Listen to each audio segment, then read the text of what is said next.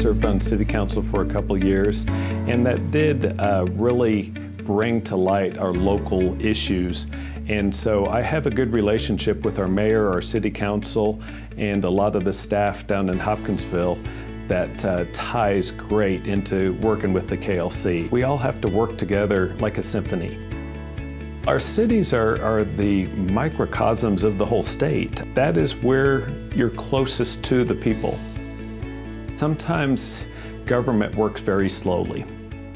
For instance, the bill that I passed, the HB 310, is an example of that. HB 310 amends the current law to allow city clerks to electronically submit information on city employees and elected officials to the Department for Local Government. Well, for years now, they have been having to type everything and then send it in by letter and mail and everything. And what the bill did was kind of turn it where they can submit electronically. So for that one instance, you can see how slow sometimes government works. Tax reform is an issue we started in 2018. We're not done. We share the largest border with Tennessee, and obviously they do not even have an income tax.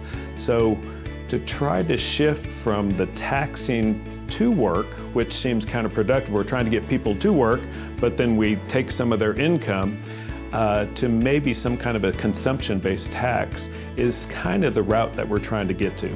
We just cannot do it all at once. I would like to see us spread the tax burden by multiple people because of growth. If we have more people moving into our states, more industries, let's keep the tax structure as low as we can, but just have more people paying into the system.